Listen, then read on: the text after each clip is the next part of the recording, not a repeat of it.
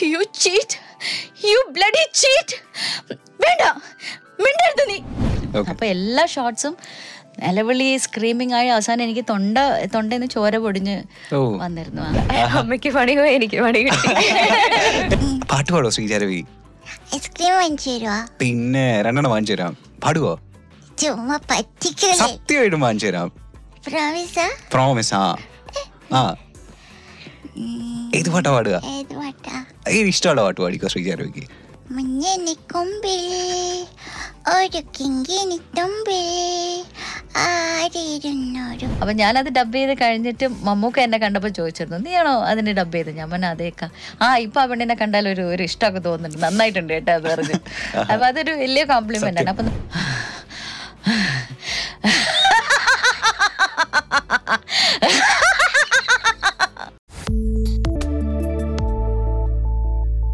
45 വർഷത്തിലേറെയായി നമ്മൾ ഈ ശബ്ദം കേൾക്കാൻ തുടങ്ങിയിട്ട്. 45 വർഷങ്ങൾക്ക് ഇപ്പുറവും ഈ ശബ്ദത്തിന് 17ന്റെ മാധുര്യമാണ്. ഓരോ സിനിമ കഴിയും തോറും ഈ ശബ്ദം കേൾക്കുമ്പോഴും ഇതിന്റെ ഡയലോഗ് ഡെലിവറി കേൾക്കുന്ന സമയത്തും നമ്മൾക്ക് മനസ്സിലാവും ദ റിയൽ നായിക ബിഹൈൻഡ് ദ ക്യാം. അമ്മയുടെ കൈ പിടിച്ചുകൊണ്ട് ഇപ്പോൾ മകളുണ്ട് മലയാള സിനിമയിലും തമിഴ് സിനിമയിലും സൗത്ത് ഇന്ത്യൻ സിനിമയിലായിട്ട് നമ്മളിങ്ങനെ ഞെട്ടിപ്പിച്ചുകൊണ്ട്. With me today the legendary dubbing artist of Indian south Indian cinema, Sreeja ചേച്ചി and Raveena Ravi. Welcome to my show. എങ്ങനെയുണ്ട്? സുഖമായിട്ടിരിക്കുന്ന? 45ലേറെ വർഷങ്ങളായി അല്ലേ? 2000-ലേറെ സിനിമകളായി. ഏകദേശം 6 ലാംഗ്വേജില് ശബ്ദം കൊടുത്തിട്ടുണ്ടെന്നാണ് ഞാൻ അറിഞ്ഞത്. പക്ഷെ ഒന്നും മാത്രം മാറിയിട്ടില്ല, നമ്മളുടെ ശബ്ദവും ആ ഒരു ക്യൂട്ട്നെസ്സും. ചേച്ചി എങ്ങനെയാ ഇത്രയും വർഷങ്ങളിൽ ഇപ്പോഴും ഇതേപോലെ ക്യൂട്ടായിട്ട് സംസാരിക്കാനും ഈ ശബ്ദം ഇതേപോലെ തന്നെ സൂക്ഷിക്കാനും പറ്റുന്നത്? ഇല്ല, സൂക്ഷിക്കുന്നൊന്നുമില്ല, അത് ദൈവം അങ്ങനെ ഒരു വരം തന്നതായിരിക്കാം ചിലപ്പോ. ഒന്നും ചെയ്യുന്നില്ല. ഇപ്പോഴും ആ ശബ്ദത്തിന് മാത്രം ഐസ്ക്രീം കഴിച്ചിട്ട് ഒന്നും ചെയ്യാറില്ല ശബ്ദത്തിന് വേണ്ടിട്ട്. ചെയ്യാൻ പറ്റില്ല, അങ്ങനെയൊന്നും ആവാൻ പറ്റില്ലല്ലോ. പക്ഷെ നമ്മളുടെ കൂടെ ജോലി ചെയ്തിരുന്നപ്പോ ആൾക്കാരുടെയൊക്കെ സൗണ്ട് മാറുന്നുണ്ട്, പക്ഷെ നമുക്ക് മാത്രം വലിയ മാറ്റമൊന്നും ശബ്ദത്തിനില്ല. അതെ, അതൊരു സത്യമാണ്. എനിക്കിപ്പോഴും ഒരു 50 വയസ്സുള്ള ഒരു അമ്മയ്ക്ക് ശബ്ദം കൊടുക്കാൻ എന്റെ ശബ്ദം ശരിയാവുന്നില്ല. ഒരുപാട് സ്ഥലത്ത് പോയിട്ട് റിജക്റ്റ് ആയി വന്നിട്ടുണ്ട്. ഇല്ല, മെച്യൂരിറ്റി പോരാ, ബേസ് ഇല്ല. പിന്നെ ഒരു അമ്മയുടെ ആ ഒരു ഇത്, എല്ലാവർക്കും അമ്മ എന്ന് പറയുമ്പോൾ ഒരു നല്ല ബേസ് വോയിസ് അല്ലേ എക്സ്പെക്ട് ചെയ്യാം. അപ്പൊ അതില്ലാത്തോണ്ട് ഇപ്പം അവിടെ ഇല്ല ഇവിടെ ഇല്ല എന്നുള്ളൊരു. പക്ഷെ നമ്മൾ ഇപ്പോഴും നായികമാർക്ക് വേണ്ടിയിട്ട് ഇങ്ങനെ ഡബ് ചെയ്തുകൊണ്ടിരിക്കുകയാണ് കുറേയധികം 45 വർഷങ്ങളായിട്ട്. അതൊരു ഭാഗ്യല്ലേ? തീർച്ചയായിട്ടും. ഇപ്പൊ അടുത്ത് ശ്യാം സിംഗ് റോയില് സായി പല്ലവിക്ക് വേണ്ടി ഡബ് ചെയ്യാൻ പറ്റി. പിന്നെ കൈപ്പക്ക എന്ന് പറഞ്ഞ ഒരു ഫിലിമില് നിത്യാരാമിന് വേണ്ടി. അതൊക്കെ ചെറിയ പിള്ളേരാണല്ലോ എന്റെ പ്രായം വെച്ച് നോക്കുമ്പോ. അപ്പൊ അതിനുള്ള ഒരു ഭാഗ്യമൊക്കെ ഉണ്ടായി. നമ്മളെ ഫ്രണ്ട്സ് ഒക്കെ വിളിക്കുന്ന സമയത്ത് അവർ ചോദിക്കാറില്ലേ, അമ്മയാണ് ഫോൺ എടുക്കുന്നതെങ്കിൽ അത് അമ്മയായിരുന്നു എന്നുള്ളത്? എല്ലാരും കൺഫ്യൂസ് ആവും. ഇപ്പോഴും ഇന്ന് വരെ അത് സംഭവിച്ചു. എന്താ പറയാ? യൂഷ്വലി ഒരേ ശബ്ദമാണല്ലോ. സംടൈംസ് എന്റെ ഫ്രണ്ട്സ് എന്റെ അടുത്താ സംസാരിക്കുന്നത് വിചാരിച്ചിട്ട് ഞാനും ഇവിടെ പോലെയൊക്കെ സംസാരിച്ച പൊടി വടി എന്നൊക്കെ പറഞ്ഞ് കളിയാക്കും. അപ്പൊ ലാസ്റ്റ് ആണ് അവര് പിടിക്കുക, അയ്യോ ആന്റി ആയിരുന്നു, സോറി ആന്റി എന്നൊക്കെ പറയും. അധികം പേർക്കും ഫോണിലൂടെ കുറച്ച് മാറ്റം തോന്നാറുണ്ട്. ഓക്കെ, ഇപ്പോ ഈ 45 വർഷത്തിലേറെ ഒരുപാട് ക്യാരക്ടേഴ്സിന് ഒരുപാട് ഹീറോയിൻസിന് നമ്മൾ ശബ്ദം കൊടുത്തിട്ടുണ്ട്. പക്ഷെ ഇപ്പോഴും ഓഫ് സ്ക്രീനിൽ ചേച്ചിയുടെ ശബ്ദം കേൾക്കുന്ന സമയത്ത് നമ്മൾ വിചാരിക്കുന്നത് ഇത് കാവ്യമാധവന്റെ ശബ്ദമല്ലേ എന്നുള്ളതായിരിക്കും. കാവ്യക്ക് ഞാൻ ഡബ് ചെയ്തതിൽ ഏറ്റവും ഇഷ്ടപ്പെട്ട ഒരു ഫിലിം എന്ന് പറഞ്ഞത് വെള്ളേരി പ്രാവിന്റെ ചങ്ങാതി, ആ ഒരു മുസ്ലിം ക്യാരക്ടർ ചെയ്ത അതിനെ എന്നെ അപ്രീഷിയേറ്റ് ചെയ്തിട്ടുണ്ട്. അവൾക്ക് വളരെ ഇഷ്ടപ്പെട്ടു എന്ന് പറഞ്ഞിട്ടുണ്ട്. പിന്നെ മീശമാധവനില് ഒരു സോറി, ആ സോറി ഭയങ്കര ഇഷ്ടമായി ചേച്ചി എന്ന് പറഞ്ഞു. പക്ഷെ അത് അതിന്റെ പ്രത്യേകത എന്താന്ന് എനിക്ക് അറിഞ്ഞൂടാ. പാട്ടിന് മുന്നുള്ള സോറിടാ അതല്ല സോറി എങ്ങനെയായിരുന്നു? അതെ, എനിക്കറിയില്ല. കൊറേ പേര് പറഞ്ഞിട്ടുണ്ട് അതൊരു നല്ല സോറിയാ അത്, പക്ഷെ എനിക്കറിയില്ല സോറി എന്ന് ഞാൻ പറഞ്ഞിട്ടുണ്ട് അതില്. എന്താണ് അതിന്റെ പ്രത്യേകത എനിക്കറിയില്ല. ഇപ്പൊ കാവ്യമാധവന്റെ കാര്യം പറയുമ്പോ കാവ്യമാധവൻ നമ്മളെല്ലാവരും പറയാറുണ്ട്, കാവ്യമാധവന്റെ ചിരിക്ക് പറഞ്ഞ പോലെ ഒരുപാട് ഫാൻസ് ഉണ്ട്. ആ ചിരിക്ക് എനിക്ക് തോന്നുന്നു 50% കോംപ്ലിമെന്റ് ചെയ്യുന്ന ചേച്ചിയുടെ ശബ്ദമാണ്. അതെങ്ങനെ അങ്ങനെ ചിരിക്കാൻ പറ്റുന്നത്? അയ്യോ, അങ്ങനെ എങ്ങനെ കാവ്യമാധവന് വേണ്ടിയിട്ട് യൂഷ്വലി നമ്മൾ ചിരിക്കുന്നത് എങ്ങനെ സിനിമയില്? നമ്മളുടെ വീഡിയോസിന്റെ ഒക്കെ താഴെ, നിങ്ങളുടെ ഇന്റർവ്യൂസിന്റെ വീഡിയോന്റെ ഒക്കെ താഴെ ഒരുപാട് പേര് കമന്റ് ചെയ്യാറുണ്ട്, മലയാള സിനിമ കേട്ടതിലും ഏറ്റവും ബെസ്റ്റ് ചിരി ചേച്ചി കൊടുത്ത ചിരിയാണെന്നൊക്കെ പറഞ്ഞിട്ട്. ശ്രദ്ധിച്ചിട്ടുണ്ടോ? നല്ല ചിരിയാന്ന് പറയാറുണ്ട് യൂഷ്വലി. Thank you. പക്ഷെ നമ്മൾ ഈ നായികമാർക്ക് ചിരിക്കുന്ന സമയത്ത് ഒരു ചിരിയാണെങ്കിൽ നമ്മൾ ഈ യക്ഷിമാരൊക്കെ ഡബ് ചെയ്യുന്ന സമയത്ത് അത് വേറെ ചിരിയാ. നായികമാർക്ക് ഒരു ക്യൂട്ട് ചിരിയും യക്ഷിമാർക്ക് ഒരു അട്ടഹാസ ചിരിയല്ലേ. അപ്പൊ ഇതെന്താ എങ്ങനെയാ ചെയ്യുന്നത്? അതിന്റെ ഒരു ടെക്നിക്ക് എന്താ? അത് നമ്മൾ കുറച്ചൊരു ശക്തിയൊക്കെ എടുത്തിട്ട് എന്താ പറയാ, അതാ പറഞ്ഞ ഓരോ ക്യാരക്ടറിന്റെ ആ ഒരു മൂഡ് പോലെയും ആ ബോഡി ലാംഗ്വേജിനനുസരിച്ചിട്ടാണ് നമ്മൾ കുറച്ച് ശബ്ദം ഉള്ളിൽ നിന്ന് എടുത്തിട്ട് എന്താ പറയാ, എങ്ങനെ ഇപ്പൊ ഞാനത് പറഞ്ഞുതരാം. അന്ന് എന്റെ ശബ്ദത്തിന് വലിയ ഡെപ്ത് ഒന്നും ഇല്ല ശരിക്കും. അപ്പോ അത്രയ്ക്കും ഒരു എനർജി എടുത്തിട്ടാണ് ഞാൻ അതൊക്കെ ചെയ്തത് ആ സമയത്ത് പോലും. ചേച്ചി ഒരു യക്ഷിച്ചിരി കാണിക്കാമോ ചേച്ചി? വേണ്ട മോനെ, എന്തിനാ നമുക്ക് കാണുമ്പോ ഭയങ്കര രസമായിരിക്കുമല്ലോ.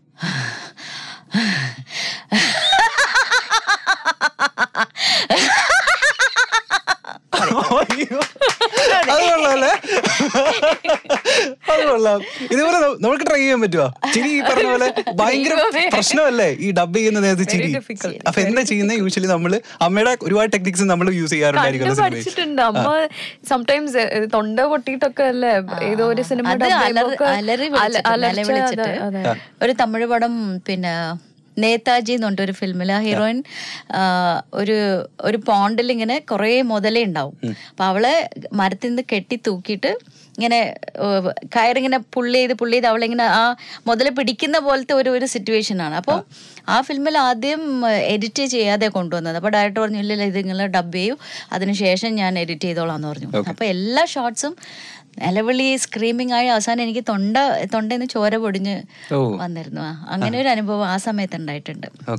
നമ്മൾ എങ്ങനെയാ ചിരിക്കുന്നത് യൂഷ്വലി? നമ്മൾ നായികമാർക്ക് കൊടുക്കുമ്പോൾ ഇവൾക്ക് ഈസിയാ, ഇവള് ഭയങ്കര ഉള്ളിന്ന് നന്നായിട്ട് നല്ല ചിരിയാ ഇവളുടെ. അങ്ങനെയല്ല, പക്ഷെ അമ്മ യൂഷ്വലി പറയാറുണ്ട് അത് ഡബ് ചെയ്യുന്ന സമയത്തും അല്ല സിനിമ കാണുമ്പോ അമ്മ പറയും.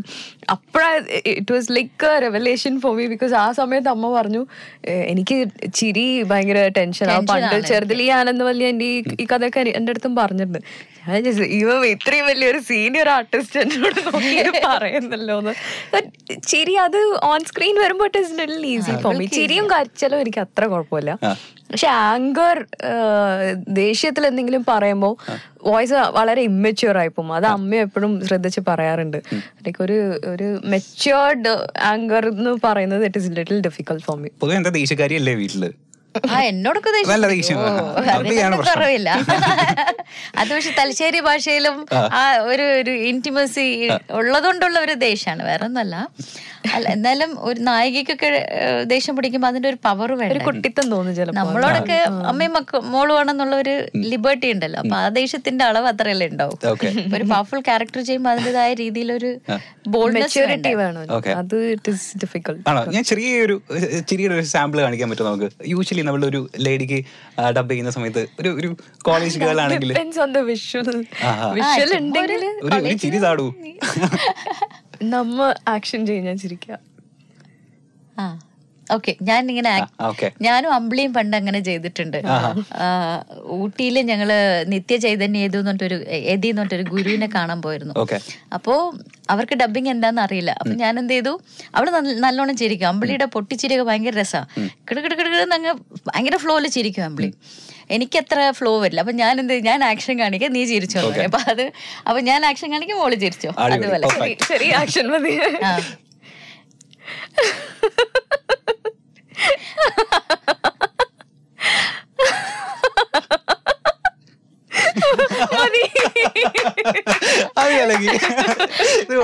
ഭയങ്കര ഇൻട്രസ്റ്റിംഗ് ആണ് ഈ ഡബ് ചെയ്യുന്ന കാര്യം അല്ലേ? ലിപ്പിന് വേണ്ടിയല്ലേ നമ്മള് ചെയ്തത്. അടിപൊളി, സൂപ്പർ. ഇതുപോലെ ഈ ചിരി പോലെ തന്നെ ഇച്ചിരി പ്രയാസമുള്ള കാര്യമല്ലേ കരയുക എന്നുള്ളത്. എനിക്ക് തോന്നുന്നത് എനിക്ക് ചേച്ചിയുടെ കുറെ നായികമാർക്ക് ചേച്ചി പൊട്ടി പൊട്ടി കരഞ്ഞിട്ടുണ്ട്. പക്ഷെ എന്റെ ഫേവറേറ്റ് ഏതാണെന്നറിയോ ചേച്ചിയുടെ? ചേച്ചി തന്മാത്രയിലും മീര വാസുദേവിന് വേണ്ടിയിട്ട് ഒരു ലാസ്റ്റ് ക്ലൈമാക്സിൽ കരഞ്ഞിട്ടുണ്ട്. എന്റെ ദൈവമേ, അതും ഒരുപാട് പേര് പറഞ്ഞു കേട്ടോ. ഏന്തി വലിച്ചുള്ളൊരു ഭയങ്കര നമ്മൾ ഉള്ളിൽ തുടർന്ന ഒരു കരച്ചിലായിരുന്നു അത്. അതൊന്നുകൂടെ കണ്ടാലേ അറിയൂ എന്താണെന്നുള്ളത്. നമ്മളിങ്ങനെ ഒരുപാട് പടങ്ങൾ ചെയ്തു പോകുന്നതല്ലേ, അപ്പം ഇതൊന്നും കാണാനുള്ള ഒരു അവസരം നമുക്ക് കിട്ടില്ല. പിന്നെ ഡബ് ചെയ്ത് കഴിഞ്ഞ് ഇപ്പൊ പറഞ്ഞില്ലേ ഇത്രയും ഫിലിംസ് ഉള്ളത് കൊണ്ട് ആ പടത്തിൽ എന്ത് ചെയ്തു എന്നുള്ളത് നമുക്ക് അത്രയ്ക്ക് എനിക്ക് ഓർമ്മയിൽ നിൽക്കാറില്ല. ഏറ്റവും പ്രയാസപ്പെട്ട് കരഞ്ഞത് ഏത് നടിക്ക് വേണ്ടിയിട്ടാ, അല്ലെങ്കിൽ അങ്ങനെ എന്തെങ്കിലും ഇമോഷണൽ സീൻ ഏറ്റവും പ്രയാസപ്പെട്ടെടുത്തത് ഏത് സിനിമയിലെ ഏത് ക്യാരക്ടറിന് വേണ്ടിയിട്ടാ? കരച്ചിൽ കുറച്ച് ബുദ്ധിമുട്ടാണ്. കാരണം അവര് ഇപ്പോ ഇങ്ങനെ എങ്ങിലുണ്ടാവില്ല, ആ ഒരു ശ്വാസം അവർ ഇൻഹെയിൽ ചെയ്യുന്നതും എക്സെയിൽ ചെയ്യുന്നതും കറക്റ്റായിട്ട് നമ്മൾ ഫോളോ ചെയ്ത് പിടിക്കണം, ഇല്ലെങ്കിൽ നോൺ സിങ്ക് ഫീൽ ചെയ്യും. അപ്പൊ അത് കുറച്ച് കഷ്ടമുള്ള സംഭവം തന്നെ. അത്രയും ഒബ്സർവേഷനും അത്രയും നമ്മൾ അവരുടെ കൂടെ ഓരോ സെക്കൻഡും ട്രാവൽ ചെയ്താൽ മാത്രമേ അവരുടെ സിങ്കിന് നമുക്ക് കരയാൻ പറ്റൂ. ഇപ്പൊ അവരുടെ ബോഡി കുലുങ്ങുന്നുണ്ടെങ്കിൽ നമ്മളും അതുപോലെ ആ ഒരു അത് കൊടുത്താൽ മാത്രമേ ആ ബോഡിയായിട്ട് സിങ്ക് ആവും. ഇല്ലെങ്കിൽ ഇപ്പൊ അവര് ഇങ്ങനെ നിൽക്കുകയാണെങ്കിൽ ഞാൻ എന്ന് കരഞ്ഞാല് അവരുടെ ബോഡി ഷേക്ക് ആവില്ലല്ലോ, ജെല്ലാവില്ല. അപ്പൊ അത്രയും ഒബ്സർവ് ചെയ്തിട്ട് അവരെ കൂടെ ഇങ്ങനെ നിന്നാല്. അതുപോലെ സല്ലാപത്തിലെ ഒരു കഷ്ടം ഞാൻ കുറച്ച് എനിക്ക് ബുദ്ധിമുട്ട് തോന്നിയിരുന്നു. അതായത് ഒരു ചുമരിന്റെ അവിടെ നിന്നിട്ട് മഞ്ജു അങ്ങനെ താഴെ ഇങ്ങനെ കരഞ്ഞ് താഴേക്ക് ഇറങ്ങി ഇരുന്ന് പൊട്ടിക്കരയുന്ന ഒരു സീന്. അത് ഞാൻ 2-3 പ്രാവശ്യം ഒബ്സർവ് ചെയ്തിട്ടാണ് അത് ചെയ്തത്. കുറച്ച് കഷ്ടമായിരുന്നു. കാരണം അങ്ങനെയുള്ള ഒരു കരച്ചിൽ നമ്മൾ ഓൺ സ്പോട്ട്, അതിന്റെ പ്രീവിയസ് സീന് വേറെ എന്തോ ആയിരുന്നിരിക്കാം. അപ്പൊ ഈ ഒരു ഷോട്ട് നമ്മൾ അത് കണ്ടിട്ട് അതിലേക്ക് വരുന്നത് കുറച്ച് കഷ്ടമാണത്. നമ്മളെ ഏറ്റവും കഷ്ടപ്പെടുത്തിയ കരച്ചിൽ സീൻ ഏതായിരുന്നു നമ്മൾ ചെയ്ത ക്യാരക്ടേഴ്സിൽ? ഇല്ല, ഡിഫറൻസ് ഉണ്ട്. കാരണം ഇപ്പോഴത്തെ ആക്ടേഴ്സ് അങ്ങനെ ആരും വളരെ നാച്ചുറൽ ട്രെൻഡിലാണ് ഇപ്പോൾ ഉള്ളത്. പണ്ടത്തെ ഈ പൊട്ടിക്കരച്ചിലും അതൊക്കെ ഇപ്പൊ ആക്ച്വലി കുറവാണ്. പൊട്ടിക്കരച്ചിലൊക്കെ നാച്ചുറൽ ആണ്, പക്ഷെ ഇപ്പോഴത്തെ ഫിലിം ട്രെൻഡിൽ അങ്ങനെ ഇമോഷൻസ് അത്രയ്ക്കും കുറവല്ലേ. പിന്നെ ഐ തിങ്ക് എന്നുള്ള സിനിമയിലായിരിക്കും ഇങ്ങനെ കെട്ടിവെച്ചിട്ട് അനേകനിൽ അതിലൊക്കെ ഉണ്ടായിരുന്നു. ആദ്യം നയൻതാരക്ക് മലയാള സിനിമയിൽ തന്നെ അവര് എൻട്രി ചെയ്തപ്പോ തന്നെ സൗണ്ട് കൊടുത്തത് അമ്മയാണ്. പിന്നീട് വർഷങ്ങൾക്ക് ശേഷം അവര് റീ എൻട്രി നടത്തിയപ്പോ നയൻതാരക്ക് ഡബ് ചെയ്തത് താങ്കളാണ്. അമ്മയായിരുന്നു ശരിക്കും ഡബ് ചെയ്തത്. ഞാൻ ചെയ്യാനാ പോയത്. അപ്പൊ ഇവള് 2 ദിവസം ബ്രേക്ക് ഉള്ളതുകൊണ്ട് എന്റെ കൂടെ വന്നതായിരുന്നു അവളത്തേക്ക്. അപ്പം നയൻസിന്റെ ലുക്കൊക്കെ കണ്ടപ്പോ നല്ല ഭയങ്കര അടിപൊളി ലുക്കല്ലേ. അപ്പൊ ഞാൻ പറഞ്ഞു, മോളുടെ വോയിസ് കുറച്ചുകൂടെ ഒരു യൂത്തും ഉണ്ടാവും, ഒരു സൊഫിസ്റ്റിക്കേറ്റഡ് സ്റ്റൈൽ ഉണ്ട് അവളുടെ വോയിസിന്. അപ്പൊ ഞാൻ പറഞ്ഞു അവരുടെ ആ ഫിഗറിന് കുറച്ചുകൂടെ അതായിരിക്കും നല്ലതൊന്ന് ട്രൈ ചെയ്ത് നോക്കാന്ന് പറഞ്ഞു. അപ്പൊക്ക് പറഞ്ഞു അല്ല അത് ഒരു കുട്ടിയുടെ അമ്മയാണ്, പിന്നെ അനീക അല്ലേ ആ മോളല്ലേ, ആ കുട്ടി ഇന്ന് നായികയാണ്, ആ കുട്ടിയുടെ അമ്മയായിട്ടാണ്. അപ്പം അത്രയും ഒരു പവർഫുൾ ആയിട്ട് ഡബ് ചെയ്യാൻ പറ്റിയെന്നുമല്ല, അവള് കുഞ്ഞല്ലേ എന്നൊക്കെ പറഞ്ഞു. ഞാൻ പറഞ്ഞു എന്നാലും ഒന്ന് ശ്രമിച്ചു നോക്കാം. എനിക്ക് ചെയ്യാൻ അങ്ങോട്ട് മനസ്സ് വരുന്നില്ല. അത്രയും പടങ്ങൾ ഞാൻ ചെയ്തിട്ടുണ്ടെങ്കിലും അവരുടെ ആ ലുക്ക് കണ്ടപ്പോൾ എനിക്ക് അതിനൊരു ജസ്റ്റിഫിക്കേഷൻ ചെയ്യണം എന്ന് തോന്നി. അപ്പം ഞാൻ പറഞ്ഞു മോളുടെ വോയിസ് കുറച്ചുകൂടെ ആപ്റ്റ് ആയിരിക്കും. അപ്പം ഇക്ക പറഞ്ഞു ശരി എന്നാൽ പിന്നെ നീ ഒരു സീന് ഡബ് ചെയ്ത് വെച്ചിട്ട് എന്നെ കേൾപ്പിക്കും, ഞാൻ അപ്പോഴേക്കൊന്ന് എഡിറ്റിങ്ങിൽ പോയിട്ട് വരാമെന്ന് പറഞ്ഞു. അങ്ങനെ പുള്ളി പോയിട്ട് വരുമ്പോഴേക്കും ഒരു സീന് ചെയ്ത് വെച്ച് അദ്ദേഹം കണ്ടു. അസിസ്റ്റൻസിനോടൊക്കെ ചോദിച്ചു കൊള്ളാമല്ല, നന്നായിട്ടുണ്ട്, അത് ഇഷ്ടപ്പെട്ടു. അങ്ങനെയാണ് ശരിയത് മെച്യൂരിറ്റി കുറയാതെ ശ്രീജ തന്നെ ഇരുന്ന് ഡബ് ചെയ്യിപ്പിക്കണം, അതിൽ യാതൊരു കോംപ്രമൈസും പാടില്ല എന്ന് പറഞ്ഞിട്ട് അങ്ങനെ ഞാൻ തന്നെ ഇരുന്ന് കണ്ടക്ട് ചെയ്ത് അവളെ തോലുരിച്ച് ഡബ് ചെയ്യിപ്പിച്ചതാ. അമ്മയ്ക്ക് പണി പോയി, എനിക്ക് പണി കിട്ടി. 2.5 ഒരു കറക്ഷനേ വന്നുള്ളൂ. ഇക്ക കണ്ടിട്ട് ആകെ കൂടെ ഒന്ന് കുറച്ചുകൂടെ ദേഷ്യം വേണം എന്നുള്ള ഒരു സീന് മാത്രം, വേറെ ഒന്നും കറക്ഷൻ പറഞ്ഞില്ല. അതിനുശേഷം പിന്നെ നയൻതാരയുടെ മലയാള സിനിമയിലൊക്കെ ഫുള്ള് ഡബ് ചെയ്യാൻ തുടങ്ങിയത് ഇദ്ദേഹമല്ലേ? ചിലത് അവര് തന്നെ ചെയ്യുന്നുണ്ട്. നയൻതാര എപ്പോഴെങ്കിലും കണ്ടിട്ട് നമ്മളോട് അഭിപ്രായം മെസ്സേജ് അയച്ചിട്ടുണ്ട്, അവര് താങ്ക് യു എന്നൊക്കെ മെസ്സേജ് അയച്ചിട്ടുണ്ട്. പിന്നെ അവര് ചെയ്യുന്ന ആഡ്സിനും അടുത്തടുത്ത സിനിമയ്ക്കൊക്കെ റെഫർ ചെയ്തിട്ടുണ്ട്. ബ്രാൻഡ് അംബാസിഡർ ആയിട്ട് ടാറ്റ സ്കൈ പിന്നെ ഏതൊക്കെയോ ആഡ്സ് അവർ ചെയ്യുന്നുണ്ട്. സോ സംടൈംസ് ബോംബെന്ന് കോള് വരുമ്പോൾ ഈ ആഡ് ഏജൻസി ആണല്ലോ വിളിക്കുക. അപ്പം നിങ്ങൾക്ക് ഇങ്ങനെ നമ്പർ കിട്ടിയെന്ന് ചോദിച്ചപ്പോൾ അല്ല മാം പറഞ്ഞതാണ്, മാം പറഞ്ഞതാണ് ഇങ്ങനെ മലയാളം എന്തെങ്കിലും നിങ്ങളെ വിളിക്കണം. അവരെന്നെ മാറുന്നു. ഇപ്പോ കാവ്യമാധവനെ പോലെ തന്നെ നമ്മളെ ഏറ്റവും കൂടുതൽ പോപ്പുലർ ആക്കിയത് നമ്മള് കുട്ടികൾക്ക് വേണ്ടിയിട്ട് ചൈൽഡ് ആർട്ടിസ്റ്റുകൾക്ക് വേണ്ടിയിട്ട് സൗണ്ട് കൊടുക്കുമ്പോഴാണ് എനിക്ക് തോന്നുന്നു ഒരുപാട് ചൈൽഡ് ആർട്ടിസ്റ്റുകൾ അല്ലേ, മാളൂട്ടിയില് പിന്നെ കാറ്റത്തക്കിളിക്കൂടില്, അങ്ങനെ ഒരുപാട് ചൈൽഡ് ആർട്ടിസ്റ്റുകൾക്ക്, ബാദുഷയ്ക്ക്, പിന്നെ അപ്പൂസില്, പിന്നെ മാസ്റ്റർ വിമൽ, മാസ്റ്റർ പ്രശോഭ്, പിന്നെ അഞ്ജു, കുറെ മക്കൾക്ക് ചെയ്തിട്ടുണ്ട്. ആൺകുട്ടികൾക്കും പെൺകുട്ടികൾക്കൊക്കെ ചെയ്തിട്ടുണ്ട്. കുട്ടികൾക്ക് ഡബ് ചെയ്യുന്ന സമയത്ത് എന്തൊക്കെയാ അപ്പൊ നോക്കാറ്, ശ്രദ്ധിക്കാറ്? പ്രയാസമാണെങ്കിൽ പറഞ്ഞ അത് പ്രയാസമാണ്. കാരണം നമ്മള് തൊണ്ടയൊക്കെ ഇങ്ങനെ ഒന്ന് കൺട്രോൾ ചെയ്യണല്ലേ. ഇപ്പൊ ഈ ശബ്ദം അറിയില്ല, ഞാൻ പറയട്ടെ എന്നൊക്കെ നമ്മൾ ഇറുക്കി പറയുമ്പോൾ ഒരു 3 മണി 4 മണി ആകുമ്പോഴേക്കും ഇവിടേക്ക് ഒരു പെയിൻ വരും. പെയിൻ വരുന്ന ഇവിടേക്ക് ഒന്ന് സ്വെല്ലിങ് ആവുന്ന പോലെ തോന്നും ഉള്ളില്. അപ്പൊ അന്ന് നിർത്തിയിട്ട് പിറ്റേ ദിവസം ചെയ്യും. സ്ട്രെയിൻ ആണത്. സ്ട്രെയിൻ ആണെങ്കിൽ ഒരു 2 സെന്റൻസ് നമ്മൾ ചോദിക്കുന്ന ചോദ്യത്തിന് ഇനി കുട്ടിയായിട്ട് മറുപടി പറയാൻ പറ്റുമോ? ശ്രമിക്കാം. ഓക്കെ, ചുമ്മാ നമുക്കൊന്ന് ഡെമോ കാണാൻ വേണ്ടിട്ട് നമുക്ക് എന്താ കുട്ടിയുടെ പേരെന്താ? ശ്രീജ എന്നാണോ? ശ്രീജ രവി. ഓഹോ, ശ്രീജ രവി എത്രാം ക്ലാസ്സിലാണ് പഠിക്കുന്നേ? അപ്പോ ഓ, അപ്പൊ വലിയ കേളായല്ലോ. ചോക്ലേറ്റ് ആണോ ഐസ്ക്രീം ആണോ ഇഷ്ടം ശ്രീജ രവിക്ക്? ആണോ? പാട്ട് പാടോ ശ്രീജ രവി? ഐസ്ക്രീം വാങ്ങിച്ചു തരുവാ? പിന്നെ 2 വാങ്ങിച്ചു തരാം. പാടുവോ? സത്യമായിട്ടും വാങ്ങിച്ചു തരാം. പ്രോമിസ്. ഏത് പാട്ടാ പാടുക? ഇഷ്ടമുള്ള പാട്ട് പാടിക്കോ ശ്രീജ രവിക്ക്. മഞ്ഞനി കൊമ്പിൽ ഒരു കിങ്കിനി തുമ്പിൽ ആരിരുന്നൊരു കാത്തിരും മംഗളി കുരുവി. Ice cream ice cream വാങ്ങിച്ചുതരാം. എവിടെ തുണിയെവിടെ ഇണെവിടെ തുണിയെവിടെ സിന്ദൂര കുരുവി. ചേച്ചി ഒരു രക്ഷയില്ല. ഐസ്ക്രീം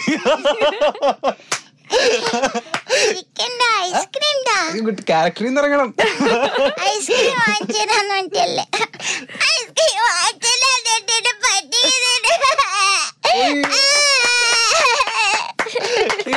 അടിപൊളി. അയ്യോ രക്ഷയില്ല. ഒരുപാട് നമ്മൾ സ്റ്റേജിലൊക്കെ ഇതുപോലെ പെർഫോം ചെയ്തല്ലേ ലൈവായിട്ട്. എല്ലാരും ഇത് ചെയ്യാൻ പറയും. അത് കുട്ടിയുടെ വോയിസ് പറഞ്ഞതുകൊണ്ട്. ഇപ്പൊ കൊറേ ആയിട്ട് അങ്ങനെ ചെയ്യാറില്ല. ഇനി നമ്മൾ ചെറിയൊരു റാപ്പിഡ് ഫയർ റൗണ്ടിലേക്ക് പോവാണ്. ഓക്കെ, രവീണയ്ക്കും അമ്മയ്ക്കും സെയിം ക്വസ്റ്റ്യൻ ആണ്. ഈ ക്വസ്റ്റ്യൻ കേൾക്കുന്ന സമയത്ത് ഫസ്റ്റ് മനസ്സിലേക്ക് വരുന്നതാണ് പറയേണ്ടത്. ഓക്കെ, ഞാൻ ശബ്ദം കൊടുത്ത ആളുകളിൽ എന്റെ ശബ്ദം ഏറ്റവും ആപ്റ്റ് ആയിട്ട് തോന്നിയിട്ടുള്ള നായിക ഡാഷ് ആണ്. രവീണ? മരോണ സെബാസ്റ്റ്യൻ. മരോണ സെബാസ്റ്റ്യൻ എനിക്ക് തോന്നുന്നു 2ൽ കൂടുതൽ തവണ എന്തോ ചെയ്തിട്ടുണ്ടെന്ന് തോന്നുന്നു അല്ലേ? തമിഴ് സിനിമകളിലാണോ? തമിഴ് ആൻഡ് തെലുഗു. ഓക്കെ, അടിപൊളി. ഏറ്റവും ആപ്റ്റ് ആയിട്ടുള്ളത് ബിക്കോസ് ആ സിനിമ പർട്ടിക്കുലർ ഫിലിമിന് കുറെ ഫാൻസും ഉണ്ട്. എല്ലാ വർഷം അതിന്റെ മെസ്സേജസും വരും, ടാഗ് ചെയ്യും. പിന്നെ ഐ തിങ്ക് പേഴ്സണലി അവരും റെഫർ ചെയ്തിട്ട് പിന്നെ അങ്ങനെ ചെയ്തതാണ്. അതല്ലാതെ ഡബിങ്ങിന് നോട്ടീസ് ചെയ്ത കുറെ ലൈക്ക് ഓഡിയൻസ് ആയിരുന്നു കുറെ ആൾക്കാർ നോട്ടീസ് ചെയ്ത ഒരു സിനിമയായിരുന്നു അത്. എല്ലാ റിവ്യൂസിലും എല്ലാ ഓഡിയൻസിന്റെ കാതിലും കടന്നു പോകും. ചേച്ചി ഒരുപാട് ചെയ്തിട്ടുണ്ട്. അല്ല എന്താ പറയാ, ഇപ്പൊ ഒരാളെ ചോദിക്കുന്നോണ്ട് പറയാം കാവ്യമാധവന്റെ വോയിസ് കൂടുതൽ എല്ലാവരും പറയുന്നത് അതാണ്. ഓക്കെ, ഞാൻ ഏറ്റവും കഷ്ടപ്പെട്ട് ഡബ് ചെയ്തത് ഡാഷ് സിനിമയിലെ ഡാഷ് റോളിന് വേണ്ടിയിട്ടാണ്. ഹരികൃഷ്ണൻസില് ജൂഹി ചാവ്ലയ്ക്ക് വേണ്ടി. ഒരുപാട് കഷ്ടപ്പെട്ടോ? ഒരുപാട് കഷ്ടപ്പെട്ടോന്ന് ചോദിച്ചാല് അവരതിൽ കൂടുതൽ ഹിന്ദിയും ഇംഗ്ലീഷും ഒക്കെ സംസാരിച്ചിട്ടുണ്ട്. അപ്പൊ നമ്മൾ അതൊക്കെ മലയാളത്തിലേക്ക് ആക്കേണ്ടി വന്നിട്ടുണ്ട്. ലോങ് ഷോട്ട്സ് ഒക്കെ കൂടുതൽ ഹിന്ദിയിൽ അവർ സംസാരിച്ചിരുന്നത്. അപ്പൊ അതൊക്കെ ഏത് ടൈമിങ്ങിൽ ഇങ്ങനെ പറയണമെന്ന് ഫാസിൽക്ക പറഞ്ഞു തരുമായിരുന്നു. അതേ ഡബ് ചെയ്ത് കാണിച്ചു തരും. അപ്പൊ അത് അങ്ങനെ അതേ ടൈമിലേക്ക് നമ്മൾ പറയണം. പിന്നെ ഫാസിൽക്കയുടെ പടം ഡബ് ചെയ്യുമ്പോൾ എന്താ വെച്ചാല് മറ്റുള്ള ഏത് ഡബിങ്ങിന് പോകുമ്പോഴും നമുക്കൊരു ടെൻഷൻ ഉണ്ടാവില്ല. നമുക്ക് ആ ഒരു ഫ്രീഡം. ഇപ്പോൾ ഒരു മോഡുലേഷൻ ഇങ്ങനെയും പറയാം അങ്ങനെയും പറയാം. അപ്പോൾ ചിലത് ഡയറക്ടേഴ്സ് പറയാം ഓക്കെ ദിസ് സൗണ്ട്സ് ബെറ്റർ, ഇതെടുക്കാം, ഇങ്ങനെ പറയാമെന്ന് പറയും. പക്ഷെ ഫാസിൽക്കയുടെ പടത്തിൽ മാത്രം എങ്ങനെയാണെന്ന് വെച്ചാൽ അദ്ദേഹത്തിന് കറക്റ്റായിട്ടുള്ളൊരു വിഷൻ ഉണ്ട്. എങ്ങനെ വേണം, എത്ര, അതിൻ്റെ മീറ്റർ എങ്ങനെ, അതിൻ്റെ അപ്പ് ആൻഡ് ഡൗൺ മോഡുലേഷൻ എങ്ങനെ പോകണം എന്നുള്ള ഫാസിൽക്കയ്ക്ക് മനസ്സിലുള്ളത് എന്താണോ അത് കറക്റ്റായിട്ട് നമ്മൾ ചെയ്തിരിക്കണം. അപ്പൊ എന്താ വെച്ചാൽ നമ്മൾ പിന്നെ സ്കൂളിലൊക്കെ പരീക്ഷയ്ക്ക് പോയിരിക്കുന്ന പോലത്തെ ഒരു പേടിയാണ്. അദ്ദേഹത്തിന്റെ ഒരു എന്താ പറയാ, ഫാസിൽക്ക നമ്മൾ ദേഷ്യപ്പെടുവോ അങ്ങനെയൊന്നുമില്ല. Very sweet person. പക്ഷേ നമുക്ക് ഒന്നും അറിയാതെ ഒരു ബ്ലാങ്ക് ആയിട്ട് നിൽക്കുന്ന ഒരു ഫീൽ ഉണ്ടല്ലോ. അപ്പൊ ആ ഒരു മാനസികമായിട്ടുള്ള ഒരു ടെൻഷൻ ഉണ്ട് എനിക്ക് എപ്പോഴും ഉണ്ടായിട്ടുണ്ട്. അപ്പൊ ഒരു സമയത്ത് എനിക്കും അദ്ദേഹത്തിന് തന്നെ ഒരു കോൾഡ് വാർ പോലെ സ്റ്റുഡിയോയിൽ വെച്ചിട്ട് തന്നെ നടന്നിട്ടുണ്ട്. കാരണം ശാലിനി അതിൽ കുറേ കരഞ്ഞ് അഭിനയിച്ചിട്ടുണ്ട്. അപ്പം ഫാസിൽക്ക ആ എക്സ്പ്രഷൻസിൻ്റെ ആ ഏങ്ങലൊന്നും കൊടുക്കാൻ വിടൂല. അതൊന്നും വേണ്ട, നീ ചുമ്മാ ഡയലോഗ് മാത്രം പറഞ്ഞാൽ മതി എന്ന് പറഞ്ഞിട്ട്. അപ്പം നമുക്കതിൻ്റെ ഒരു ഇത് കിട്ടില്ല. ഇപ്പോൾ എനിക്കറിയില്ല സുധി, ഇടയിൽ നമ്മളിങ്ങനെ ഏങ്ങില്ലേ, അതൊന്നും കൊടുക്കാൻ വിടൂല. അപ്പം അങ്ങനെ ഒരു സമയത്ത് എന്തോ ഒരു മോഡുലേഷനിൽ ഞാൻ വിചാരിക്കുന്നത് ഞാൻ പറയുന്നതാ റൈറ്റ് എന്നുള്ളത്. അപ്പം അദ്ദേഹം പറയുന്നു അല്ല അതല്ല ഇങ്ങനെ വേണം. അപ്പം ഭാഗ്യത്തിന് എൻ്റെ ഹസ്ബൻഡ് വന്നു. ആ സമയത്ത് രവേട്ടൻ വന്നപ്പോൾ ഫാസിൽക്ക പറഞ്ഞു, രവി ഇങ്ങ വാ, ഇവിടെ വന്നിരുന്നേ, രവി കണ്ടിട്ട് പറ എങ്ങനെ വേണം അത് കറക്റ്റായിട്ട് പറഞ്ഞതെന്ന് പറഞ്ഞപ്പോൾ ഫാസിൽക്ക പറഞ്ഞതാണ് പുള്ളിക്ക് എൻ്റെ ഹസ്ബൻഡിനും ഓക്കെ തോന്നിയത്. പക്ഷെ പടം കണ്ടപ്പോൾ അതിൽ യാതൊരു മാറ്റമില്ല. ഫാസിൽക്ക പറഞ്ഞത് തന്നെയാണ് ശരി. നമുക്ക് പല പടങ്ങളും ചെയ്തിട്ടുള്ള ഇതാണ് ശരി അതാണ് ശരി എന്നുള്ള ഒരു പ്രീ കൺസെപ്ഷൻ ഉണ്ടല്ലോ. അപ്പൊ അതിൽ നിന്ന് വ്യത്യസ്തമായിട്ടുള്ള ഒരു ഡബിങ് ശൈലിയാണ് ഫാസിൽക്കയുടെ. അതിന്റെ ഒരു ബ്യൂട്ടി സിനിമയിൽ കാണാനും ഉണ്ടായിട്ടുണ്ട്. അടിപൊളി, സൂപ്പർ.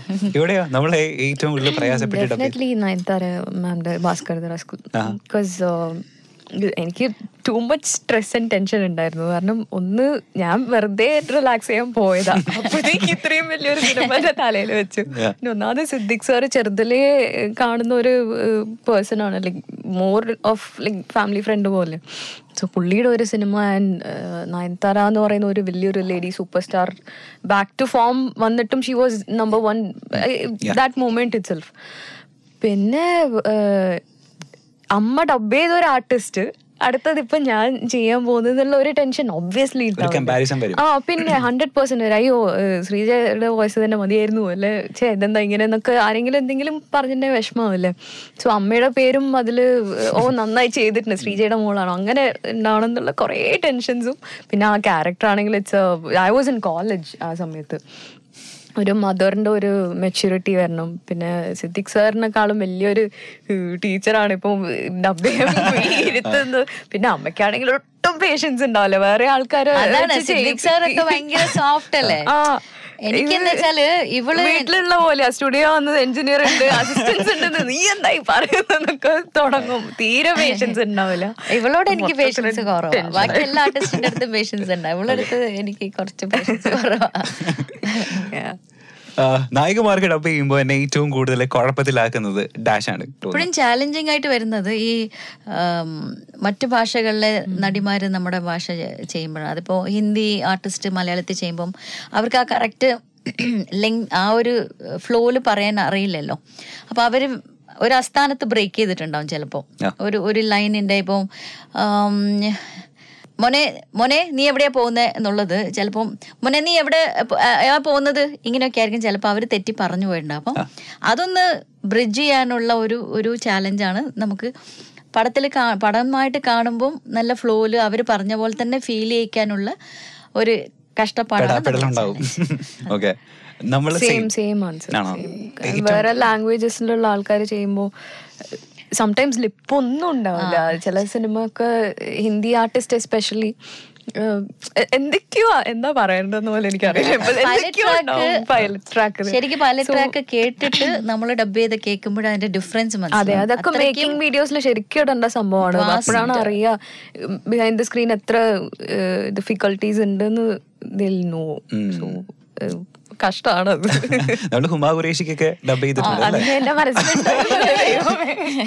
ആക്ച്വലി ആ സിനിമ ഷീ ഹാഡ് ലൈക്ക് എത്ര കുറേ സീൻസ് ഉണ്ടായിരുന്നു അവർക്ക് അതില്. വൈറ്റ് എന്നുള്ള സിനിമയില് ചില സീൻസിലൊന്നും ഒന്നും ഉണ്ടാവില്ല. വെറും ഇങ്ങനെ ലിപ്പ് എന്തെങ്കിലും മൂവ് ചെയ്തിട്ടുണ്ടാവും. ആ സമയത്ത് will have to fill in. And sometimes വലിയ ലൈൻസ് ആയിരിക്കും, മീനിങ്ങും മാറാൻ പാടില്ല. അതൊക്കെ കറക്റ്റ് ആ സ്പേസിൽ കൊണ്ടുവരണം, മോഡുലേഷൻസ് ഉണ്ടാവണം.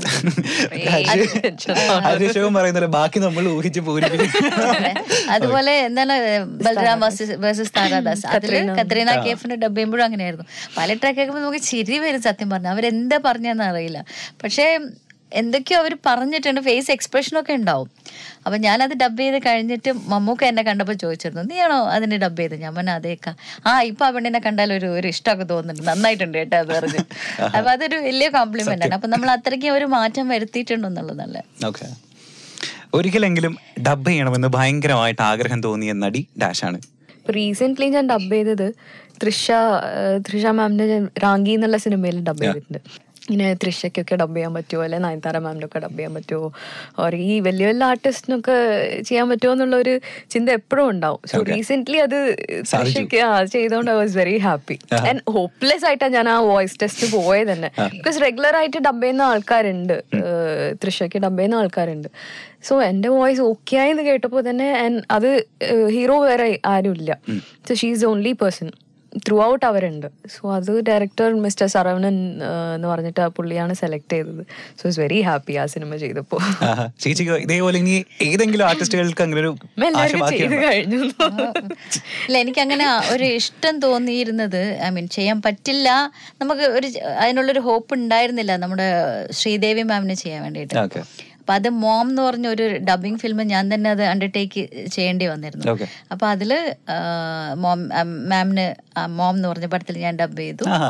മോള് അവരെ മകളായിട്ട് ഒരു കുട്ടി അഭിനയിച്ചു, അത് ഇവളും ഡബ് ചെയ്തു. അത് ശ്രീദേവി മാമും ബോണി കപൂർ സാറും നേരിട്ട് വന്ന് കണ്ട് ഒരുപാട് ഇഷ്ടപ്പെട്ടിട്ട് ഞങ്ങൾ അപ്രീഷിയേറ്റ് ചെയ്ത ഒരു ഫിലിമാണ്. അപ്പൊ അങ്ങനെ ഒരു ഭാഗ്യം എൻ്റെ കഴിഞ്ഞു. ചേച്ചി, ഇനി ഞാൻ കുറച്ച് ആർട്ടിസ്റ്റുകളുടെ പേര് പറയും. നിങ്ങൾ ഡബ് ചെയ്തിട്ടുള്ള കുറച്ച് ആക്ടേഴ്സിന്റെ പേരായിരിക്കും.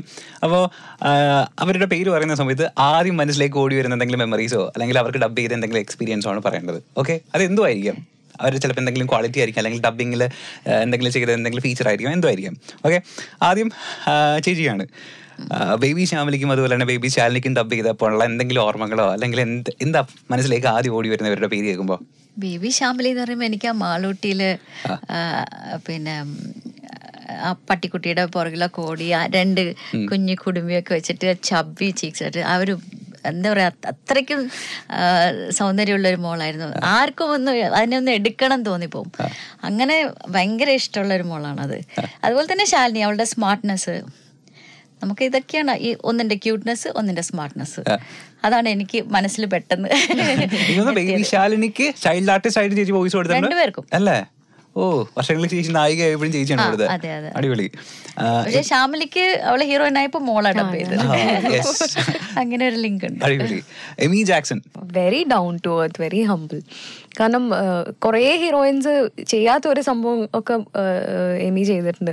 ഫസ്റ്റ് തിങ് അപ്രീഷിയേറ്റ് ചെയ്തിട്ടുണ്ട്, വിളിച്ചിട്ട് she was very happy. Next thing എല്ലാ ഇന്റർവ്യൂസിലും ഷി മേഡ് ഷുവർ എൻ്റെ പേര് പറയണം എന്നുള്ളൊരു തോട്ട് എപ്പോഴും ഉണ്ടായിട്ടുണ്ട്. പിന്നെ റിലീസ് ആവുന്ന സമയത്ത് first day first show tickets ഒക്കെ എടുത്ത് നമ്മൾ ഫാമിലി ആയിട്ട് പോവാന്നൊക്കെ പറഞ്ഞ് ഞാനും അച്ഛനും അമ്മയും എമിയുടെ അച്ഛനും അമ്മയൊക്കെയാണ് സിനിമയ്ക്ക് പോയത്. സോ അങ്ങനെയൊക്കെ very rarely that happens. So she is very down to earth. നമ്മളിപ്പോ ഇത്രയും ഡബിങ്ങിന്റെ കഥകളൊക്കെ കേട്ടു, നമ്മള് ആർട്ടിസ്റ്റുകളുടെ വിശേഷമൊക്കെ പറഞ്ഞു. നമ്മളൊന്ന് ഡബ് കാണിക്കാൻ പോവാണ്. ചേച്ചി, നമ്മളൊന്ന് നേരിട്ടൊന്ന് കാണിച്ചു തരണം. അത് എങ്ങനെ ഈ സംഗതി എങ്ങനെയാണെന്നുള്ളത്, എക്സ്പ്രഷൻ കൊടുക്കുന്നത്, ഓരോ ഡയലോഗ് ഡെലിവറി. എനിക്ക് തോന്നുന്നു ഇൻസ്റ്റാഗ്രാമിലും റീൽസിലൊക്കെ ഒരുപാട് ട്രോൾസ് ഒക്കെ വന്നൊരു സംഗതിയാണ്. നമ്മളുടെ നിറം ചേച്ചിക്ക് ഒരുപാട് അപ്രിസിയേഷൻ വാങ്ങിച്ചു തരുന്ന ഒരു ക്യാരക്ടറാണ്. അഖിൽ ഷാ എന്ന് പറഞ്ഞിട്ട് ഒരു ഫാൻ കുട്ടി എന്നെ കാണാൻ വന്നിരുന്നു. അപ്പൊ അവൻ നിർബന്ധിച്ചിട്ട് ചെയ്യിപ്പിച്ചതാണ്. അപ്പൊ ഞാൻ വിഷ്വൽ ഉണ്ടെങ്കിൽ എനിക്ക് പിന്നെയും ഒന്ന് അഡ്ജസ്റ്റ് ചെയ്യാൻ പറ്റും, അല്ലാതെ നമുക്ക് ബൈ ഹാർട്ട് ചെയ്തിട്ട് ഇങ്ങനെ പറയാൻ ബുദ്ധിമുട്ടാണ്. കുഴപ്പമില്ല, ഞാൻ സ്ക്രിപ്റ്റ് അയച്ചു തന്നിട്ടുണ്ട്. ആ സ്ക്രിപ്റ്റിൽ നോക്കി ചുമ്മാ ഒന്ന് വായിച്ചാൽ മതി. ശാലിനിക്ക് അന്ന് ഡബ് ചെയ്തത് ഏതാണ്ട് എങ്ങനെയായിരുന്നു എന്നുള്ളത് നമുക്ക് എല്ലാവരും കാണാൻ ഭയങ്കര താല്പര്യമായിരിക്കും അത്. You cheat! You bloody cheat! വേണ്ട, മിണ്ടരുത്. നീ എന്റെ ഫ്രണ്ട് ആണെന്ന് പറയാൻ പോലും I feel ashamed. പരസ്പരം ഒന്നും മറച്ചു വെക്കാനില്ലെന്ന് വീം പഠിച്ചിട്ട് ഇത്രയും വലിയൊരു ചതി നിനക്ക് എങ്ങനെ കഴിഞ്ഞൂടാ? ഒരു സൂചന എപ്പോഴെങ്കിലും തന്നിരുന്നെങ്കിൽ ഞാൻ ഇങ്ങനെ വിഡ്ഢിവേഷം കെട്ടേണ്ടി വരുമായിരുന്നു. ഒരു വാക്ക് പറഞ്ഞിരുന്നെങ്കിൽ ഇതൊക്കെ സംഭവിക്കുമായിരുന്നോ? പ്രകാശിനോട് എന്താ മറുപടി പറയണ്ടെന്ന് 1000 വട്ടം ചോദിച്ചില്ല ഞാൻ. അപ്പൊ പറഞ്ഞൂടായിരുന്നോ നിനക്ക്? വർഷയുടെ ഡാഡിയെ കാണാൻ പോകാതിരുന്നതിന് ഞാൻ നിന്നെ എന്തുമാത്രം ശകാരിച്ചു. അപ്പോഴെങ്കിലും പറഞ്ഞൂടായിരുന്നോ നിനക്ക്? എല്ലാം ഉള്ളിൽ ഒതുക്കി വെച്ച് നടന്നില്ലേ നീ? ആർക്ക് വേണ്ടി? എന്തിനു വേണ്ടി? നിന്നെക്കാട്ടിലും വലുതാണോടാ എനിക്ക് പ്രകാശിന്റെ സ്നേഹം. നിന്നെ സങ്കടപ്പെടുത്തി എനിക്കൊന്നും വേണ്ട. ആരും എന്നെ സ്നേഹിക്കണ്ട, ആരും എന്നെ വിവാഹം കഴിക്കണ്ട.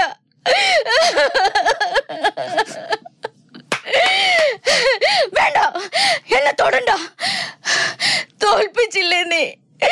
എന്നെ പറ്റിച്ചില്ലേ നീ?